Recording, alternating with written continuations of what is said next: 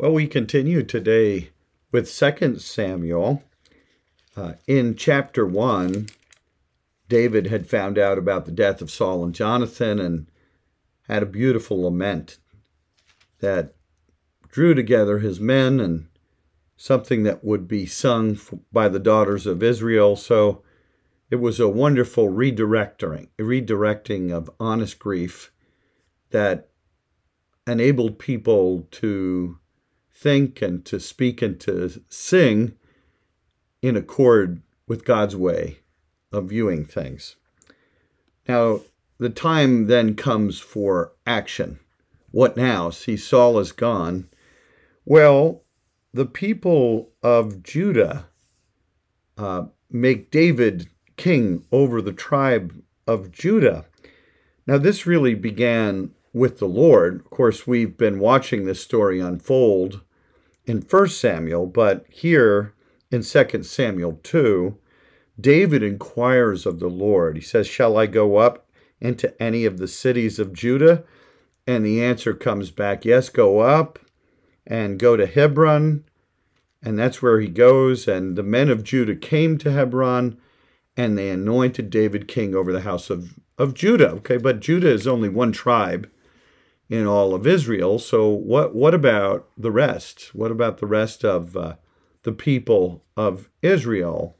Well, David certainly tried to connect with them. For instance, he sent out a blessing to the people of Jabesh Gilead because of the way they had treated the remains of Saul, and with much courage had rescued those from a Philistine temple. So he said, "May you be blessed by the Lord because you showed this loyalty to Saul your Lord," and buried him. So this is an opportunity to draw everyone together, not to try and be the critic of Saul. That was not David's way, but instead to show that he honored Saul. But there were those who wanted to go ahead with the reign of Saul in some way. And one of them was Abner, who was related to Saul. He took Ishbosheth, the son of Saul, and brought him to a particular place in order to make him king over a portion of Israel. So this is the Benjaminite solution, is that they will stay with the reign of Saul in some way and move on to his son Ishbosheth. But the house of Judah did not go along with that. They followed David. Well, this ended up leading to war between Abner and Joab. Now, Abner was the son of Ner, and he was with the servants of Ishbosheth, the son of Saul. But Joab was the son of Zeruiah, who was the sister of David, and he's there with the servants of David.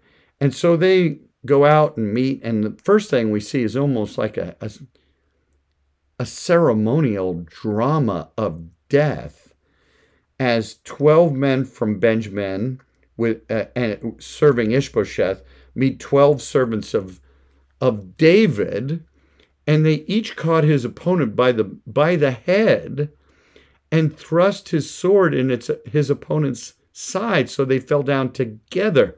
It's a horrible thing that's taken place as these men just die there.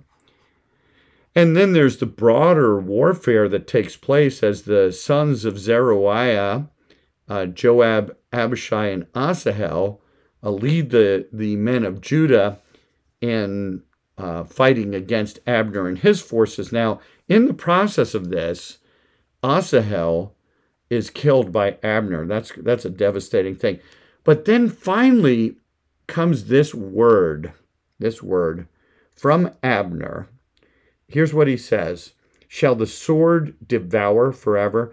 Do you not know that the end will be bitter? How long will it be before you tell your people to turn from the pursuit of their brothers?" And Joab answers in a beautiful way, "As God lives, if you had not spoken, surely the men would not have given up the pursuit of their brothers until the morning. So Joab blows the trumpet, and this particular battle is over.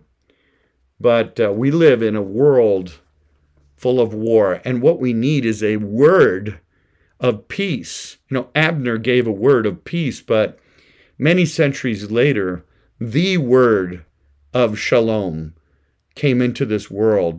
The word was made flesh and dwelt among us, and he has become our peace. Let us pray. Father, thank you for Jesus, who alone can bring peace in the fullest measure, not just for a little time, but forever. We're grateful in Jesus' name. Amen. God bless you, friends. Have a great day.